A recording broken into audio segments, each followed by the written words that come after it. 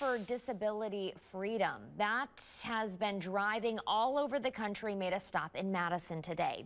Wrapped in red, white, and blue, the Caravan aims to connect people to their history of activism and advocacy for disability rights. A local advocate talked about the importance of the recent temporary injunction that allows disabled Wisconsin voters to vote electronically from home. Being able to be in your home, in the space that you need to be able to be safe and to be secure and participate in our democratic process is vital. The Caravan will be stopping next in Chicago over the weekend. The Brewers